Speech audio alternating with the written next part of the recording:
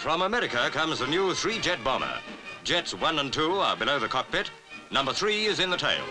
It also carries a parachute to ensure that it doesn't overshoot the runway on landing. Designed to support ground troops, the XB-51 now takes off on its maiden flight.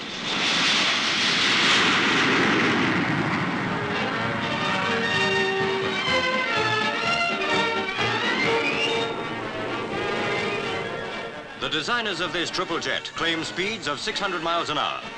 The parachute brake, for optional use by the pilot, is mainly intended for landing on short runways. From the United States Navy comes the Loon, a buzz bomb based on a submarine. In a naval exercise off Hawaii, the first bomb is launched. Owing to a technical fault, it plunges into the sea.